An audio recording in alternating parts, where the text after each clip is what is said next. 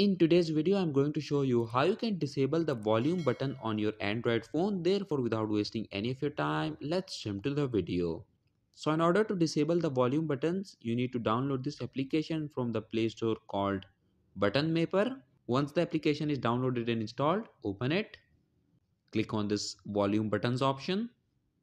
Now below this volume up tab, you will see the first option, customize. So all you have to do is to enable it. Then click on the single tap option and from here select no action. Now the volume up button has been disabled.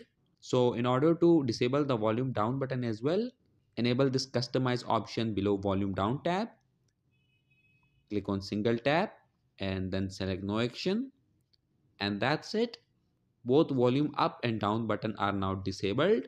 In this way you can disable volume buttons on your Android. So that was it for this video and I'll see you guys in the next one. Peace out.